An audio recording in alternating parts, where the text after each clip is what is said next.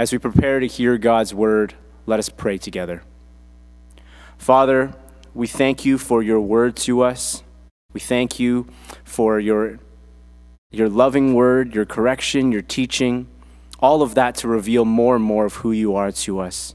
And God, I pray that as we receive your word this morning, that we would have our hearts attentive to how you want to speak to us, to what you would have to say. We pray that we would place aside any distractions or any things that prevent us from hearing you this morning. Lord, would you speak through me, the preacher, that all the words that come out of my mouth would be from you and of you, Lord. We pray that you would be honored and glorified this morning. In Jesus' name, amen. This morning's scripture reading is taken from Ephesians chapter 5, verse 3. But among you there must not be even a hint of sexual immorality or of any kind of impurity or of greed, because these are improper for God's holy people. Nor should there be any obscenity, foolish talk, or coarse joking, which are out of place, but rather thanksgiving. For of this you can be sure, no immoral, impure, or greedy person, such a person is an idolater, has any inheritance in the kingdom of Christ and of God. Let no one deceive you with empty words, for because of such things God's wrath comes on those who are disobedient. Therefore, do not be partners with them. For you were once darkness, but now you are light in the Lord. Live as children of light, for the fruit of the light that consists in all goodness, righteousness, and truth, and find out what pleases the Lord. Have nothing to do with the fruitless deeds of darkness, but rather expose them. It is shameful even to mention what the disobedient do in secret. But everything exposed by the light becomes visible, and everything that is illuminated becomes a light. This is why it is said, "Wake up, sleeper, rise from the dead, and Christ will shine on you." Be very careful then how you live, not as unwise but as wise, making the most of every opportunity, because the days are evil. Therefore, do not be foolish, but understand what the Lord's will is. Do not get drunk on wine, which leads to debauchery. Instead, be filled with the Spirit, speaking to one another with psalms, hymns, and songs from the Spirit. Sing and make music from your heart to the Lord, always giving thanks to God the Father for everything, in the name of our Lord Jesus Christ. This is the word of the Lord. We respond by saying, praise be to God. I remember spending many years in Chinese school learning and honing my Cantonese. But somewhere around grade 6 or 7, I don't remember exactly when, it dawned on me, or it occurred to me, that the majority of Chinese people, 95% of Chinese people, don't speak Cantonese, but in fact speak Mandarin.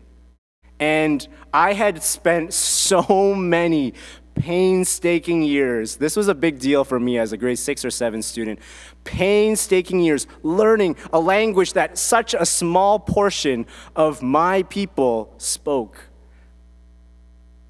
I was more than a little disappointed when I found out all my hard work for naught. Mandarin, an entirely different dialect, and even the writing, all the characters that I spent time memorizing, were a little different. This was more pronounced when my parents moved to China for a few years. They spent some time living in Shanghai, and while they were there, I made a few visits across the ocean to visit them.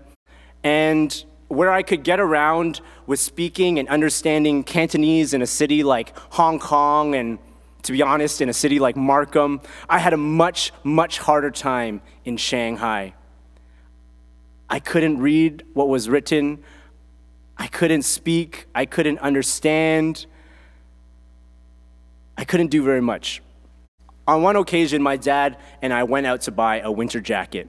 And when I had finally decided on one jacket, my dad was chatting with the retail worker, talking about the price or the material and all that stuff. And the conversation went on for a little bit, and after a while, the worker turned to my dad and asked if I was mute because I didn't say anything. And my dad chuckled and explained that I wasn't mute, but it was just that I didn't speak and I didn't understand Mandarin. I was literally just off to the side, zoning out. This was before the days of smartphones, and I just sort of stood there hanging out. And so this retail worker awed with understanding. But really, I felt she was a little disappointed that a Chinese person couldn't speak Chinese in China. And so it wasn't that I didn't speak any Chinese. I want to be very clear. I just wasn't speaking the same dialect. I wasn't speaking Mandarin. And to this day, I speak very minimal Mandarin. But not only that, like I said, I couldn't pay for myself. I couldn't ask the staff questions. I couldn't interact with her in any way. I was far from a functioning adult in that moment. And I was far from being recognizable as a local Chinese person. I stood out. I spoke a different language. I might have looked the part, but I spoke a different language, and I couldn't function in that environment.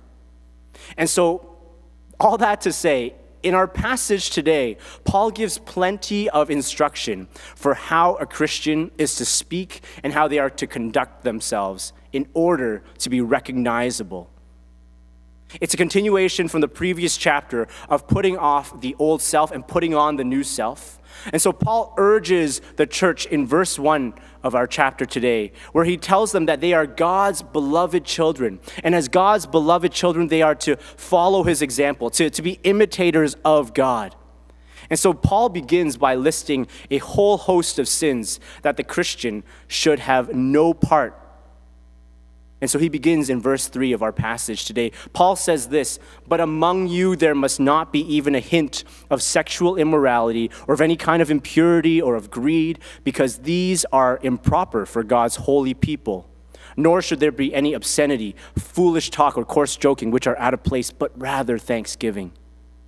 Sexual immorality, impurity, these were woven into the fabric of their society. These were woven into the cult worship. They practiced sexual immorality. They would sleep with cult prostitutes or just to worship their false gods. All of this was practiced in their society. The wealthy elite practiced sexual immorality, sleeping with underage boys and practicing all these heinous things. And so this was very familiar in their society. And Paul instructs the church that they were to have no part in any of these activities. And so we recognize how ugly and how heinous and how hideous these sins of sexual immorality are. But Paul also groups very curiously greed with these impure actions. Greed is this strong, selfish desire to have more of something. You know, most often it's more money or more power, maybe more influence. But Paul explains in verse 5 of our passage that the greedy person is an idolater, is a sinner just the same. And in this context, grouped together with sexual immorality.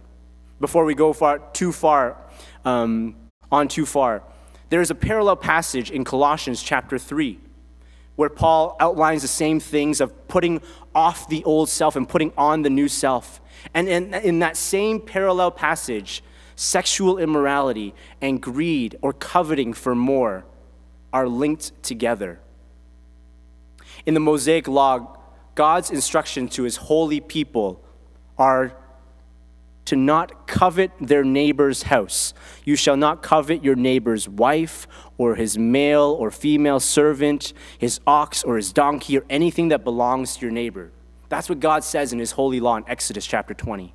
At its core, greed and envy stem from being dissatisfied with what you have.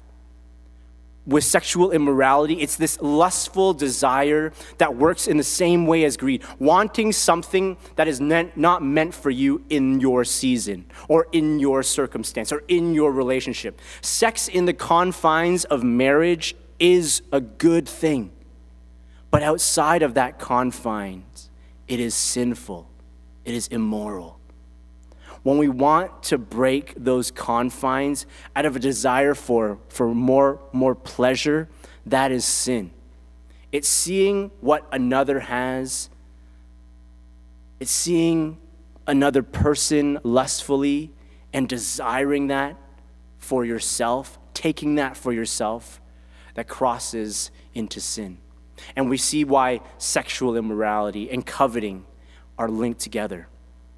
But for some of you, as I'm speaking to you this morning, some of you, your struggle isn't with lustful thoughts, or your struggle isn't with pornography or having an extramarital affair.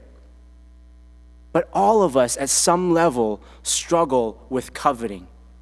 Coveting or envying is this dissatisfaction that leads to, that begins with us seeing another's finances or career or grades or relationships or circumstance and being dissatisfied with what we have.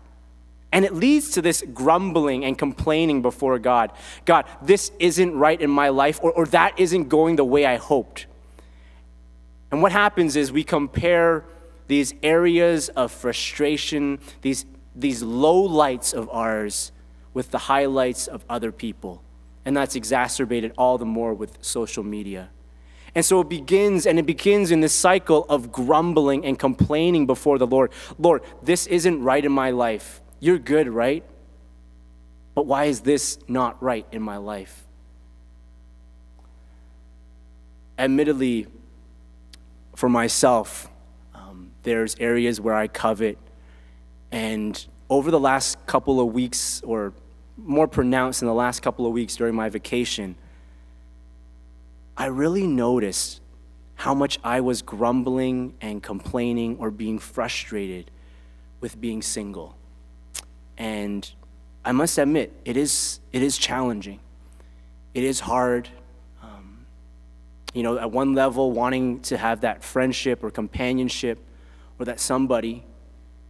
But I recognized in my own reflection before God, I noticed how I was praying. It became more about complaining and grumbling and coveting with what I was seeing around me. I was envious of what others had and what I felt I missed out on. And I was praying this prayer, grumbling and complaining in my apartment. I had moved back to my apartment. And as I opened my eyes, I took to noticing this beautiful, abundant blessing around me, this apartment that I lived in, furnished in a way that I felt comfortable calling home. And as I took to noticing all these things around me, my mindset shifted from grumbling and complaining to thanksgiving.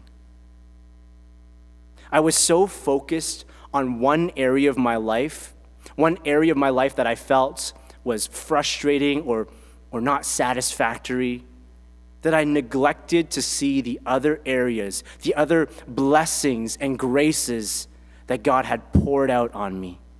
Some areas that, some people might even be praying for to see those realities I was living in.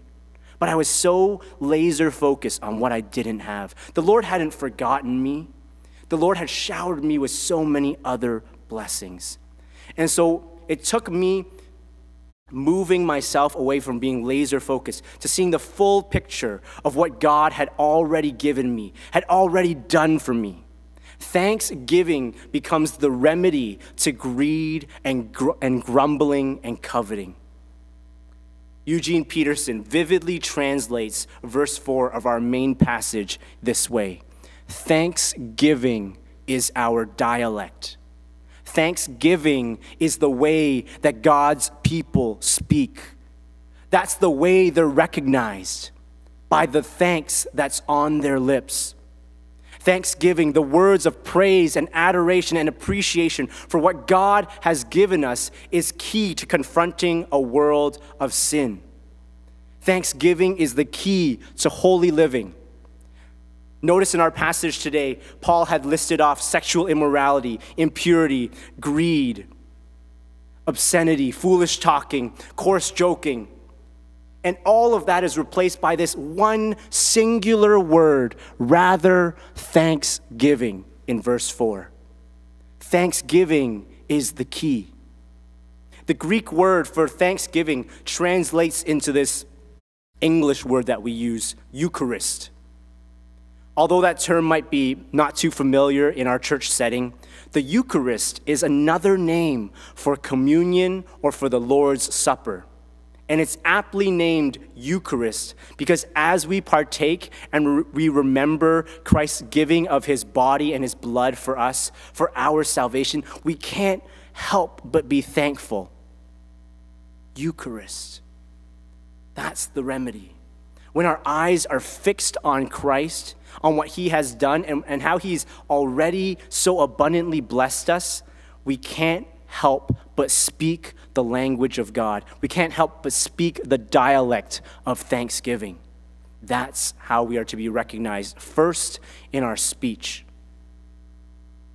Now, as Paul was writing this to his listeners, in the midst of them, there were others going around and saying to our original listeners, telling the church that they could continue to live in unrepentant sin, that they could, after professing Christ as their Savior, that they could live in sin without consequence, that God's grace was free, and so they could continue to live as they pleased. And so Paul instructs the church in verses 6 and 7 that they aren't to be deceived by these empty words and not to be partners with those who have twisted the gospel or those who lived in unrepentant sin. This is just a note, but I want to be clear. This isn't to mean that we aren't to associate with those who have twisted the gospel, that we aren't to associate with those who are non-believers. Rather, it is not joining them in their sin. Paul explains further on how we are to interact and conduct ourselves. But first he begins in verse 8, a very key verse to his letter to the Ephesians. For you were once darkness, but now you are light in the Lord. Live as children of light. This sort of encapsulates Paul's theology and certainly his letter to the Ephesians. Once you were darkness, but now you are light in the Lord.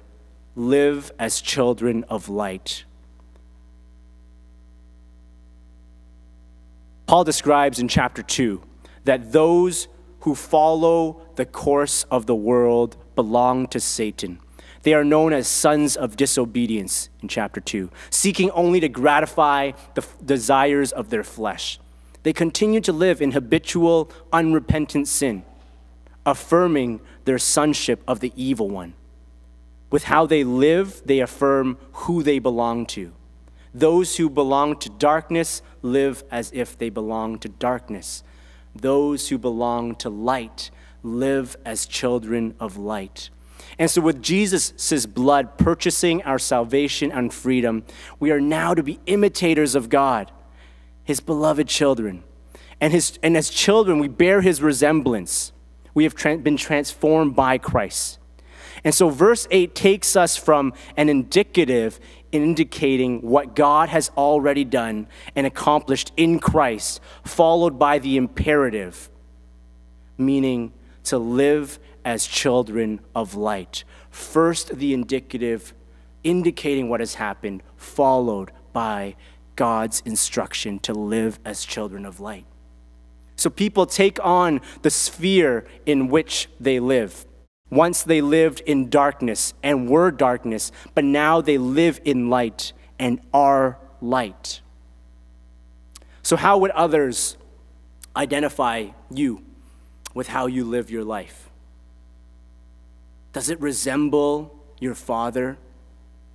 Would they say that is a child of light? Or is that a child of darkness?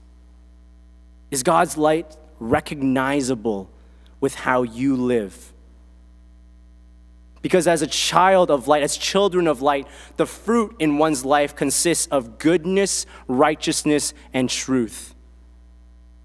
And God instructs that with goodness, righteousness, and truth, the role of children of light are to expose those things done in the dark. We see that in verse 11 to 13, exposing those things done in the dark, exposing what is in the dark for how ugly, for how heinous, how sinful it is. The light exposes the failed promises and shortcomings of living in sin. The light exposes sin for what it really is. It confronts sin. I told you that I recently moved back to my apartment, and for those that didn't know, I lived very shortly in my apartment, and then COVID came and I decided to move home. And over the last few months, I've been living at my parents' house until recently I moved back, and I would go into my apartment once a week, to collect the mail or to check to make sure that there were no leaks or any problems in my apartment unit.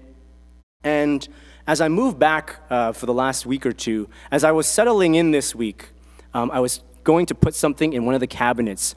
I noticed this really pungent, it smelled of beef. I know it's not beef, but it was a really pungent beef smell that came out of one of my cabinets.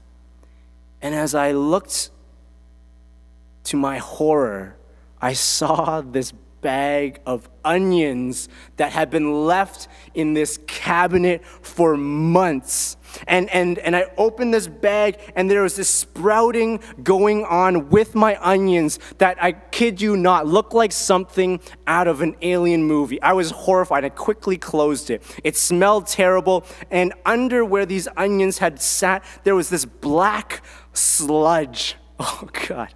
It was a complete disaster, and it was terrifying. I took it, I bundled it up, and I quickly threw it out into the garbage. And thankfully, because of COVID, I have a ton of sanitization wipes, and so I cleaned it down, and after that, I sanitized it as best I could. But for months, these onions had been rotting and going bad in this dark cabinet. It was completely out of sight and completely out of my mind. But as soon as I opened the door, that huge waft of that pungent odor made its way to my nose. And when I opened it, I was so repulsed by what I had seen. And so I needed to quickly throw it out and do this deep clean of this cabinet. And as children of God, as Christians, we are called to shine His light into the dark places and expose sin. Sin is exposed either in contrast to the holy living of Christians or through direct confrontation.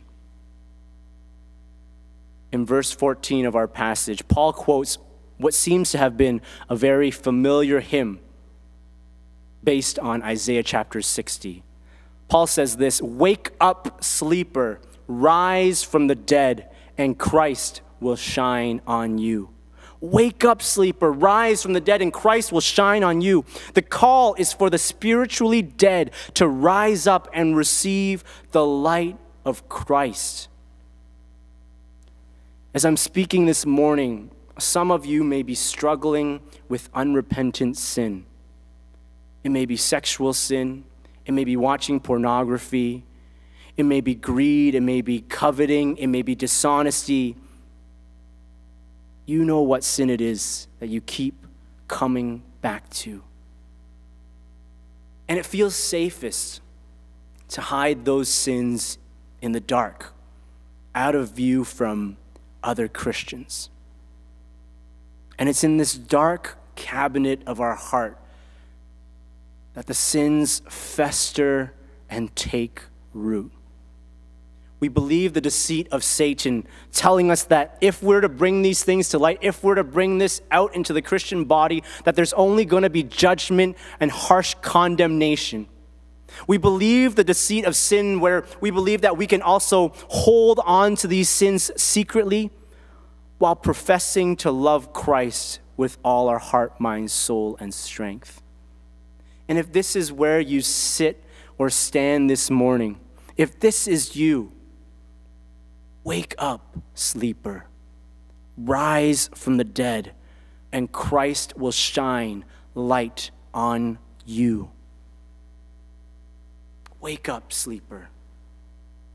Author Wayne Mack says this: no matter how many steps you have taken away from God, it's only one step back. No matter how many steps you've taken away from God, it's only one step back. God's grace is sufficient for you. You need only to turn and repent from your sin and return to the goodness of the Lord. He's waiting for you. Wake up, sleeper. Let his truth confront the sin in your life. Let his light shine through. And because we were made to struggle in our sanctification together in a body of believers. We were made to be authentic and genuine with other Christians. So put down the mask. Don't be full of guilt and shame.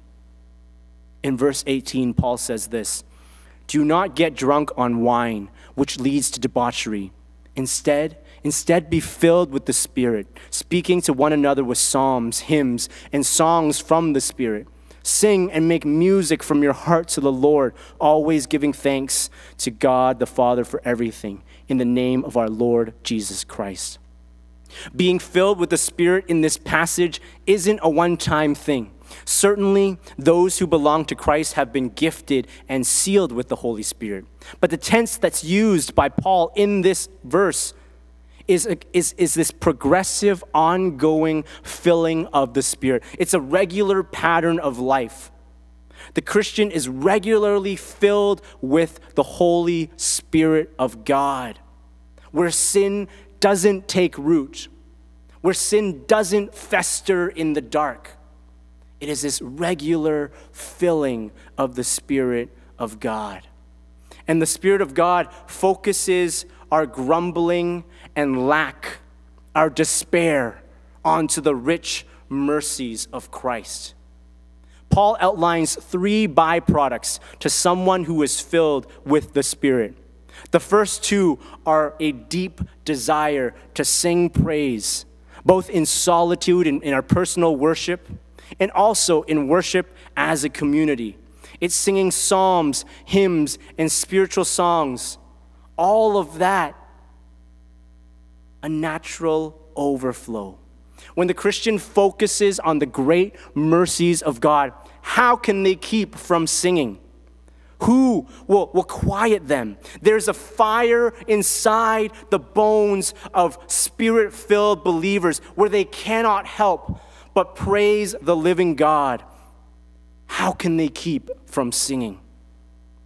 Praising God, thanking Him, singing and declaring who He is. All of these are natural responses to a Spirit-filled person. So sing, brothers and sisters. Sing the truths of God. In addition to singing, the third byproduct of someone who is filled with the Spirit, it's an area that we've already talked about today. We see this in verse 20. Always giving thanks to God the Father for everything in the name of our Lord Jesus Christ. Always giving thanks. Singing praise on our own, singing as a corporate body, giving thanks. These are the marks of a Spirit-filled life. They put to death sexual immorality. They put to death grumbling, coveting, greed. Thanksgiving. Focusing on what God has already done and what He will do. It pulls back the deceit of a sinful life and one full of despair. Being filled with the Spirit, worshiping God, and praising Him gives us a glimpse into heaven on this side of eternity. Let me say that one more time. Being filled with the Spirit, worshiping God with song, praising and giving Him thanks for all things gives us a glimpse into heaven on this side of eternity. These graces of intimacy with God and full worship of Him are only but a foretaste of heaven. The best is yet to come for the children of God. So let's enjoy this slice of eternity that's been afforded to us. Let us praise God for all He has given us. Let's turn our attention away from the areas of lack or the areas of despair or the areas that we feel envious of other people. And let us focus on what God has so abundantly poured out on us already. Praise the Lord. Give thanks and glory and all honor to Him alone. So let us as one church continue to glorify His name. And let us shine brightly for Him when we do that. Let us pray. Dear Lord, we thank you, we thank you, we thank you. We thank you that you have given us all that we need in this life to be contented and satisfied.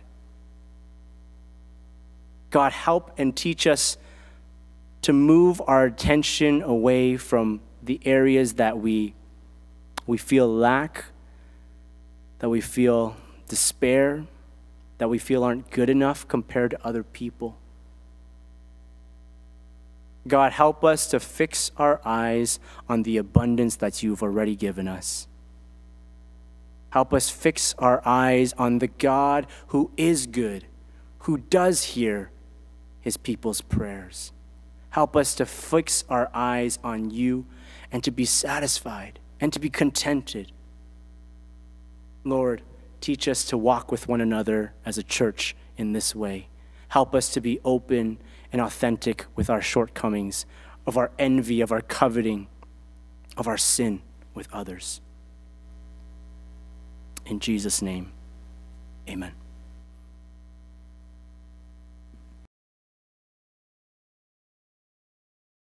Now is the time for us to reflect on the sermon, reflect on God's word to us, reflect on whether God has convicted your heart about your life or about just your faith.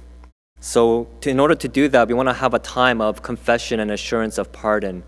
And if God has convicted your heart this morning, we want us to come before God and just be able to confess that and be able to repent. So let's spend a moment of just silence as we just reflect on the message, but then go into a moment of just confession.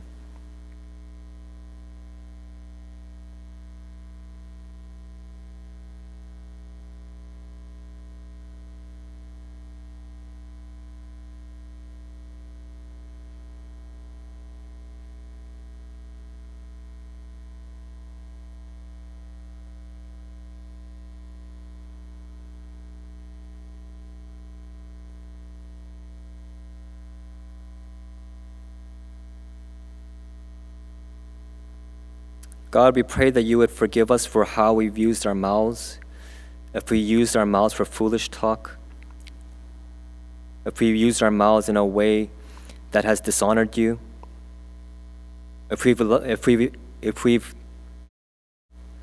enjoyed, or if we've found ourselves enjoying gossip more than truth. God, I pray that you would forgive us, because you have created us not to be people who use our mouths to dishonor you or other people, but Lord, you've created our mouths to be people of worship. You have created us to be people who declare the wonders and the greatness of God and the renown of God. So God, we pray that you would forgive us for the ways that we've used our mouths. God, we pray for forgiveness for where there is idolatry in our lives,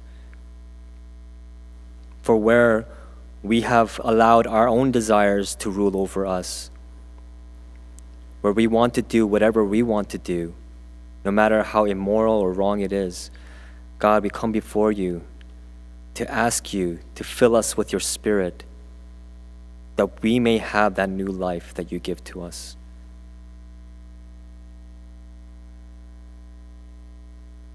So God, we come and we ask that you would,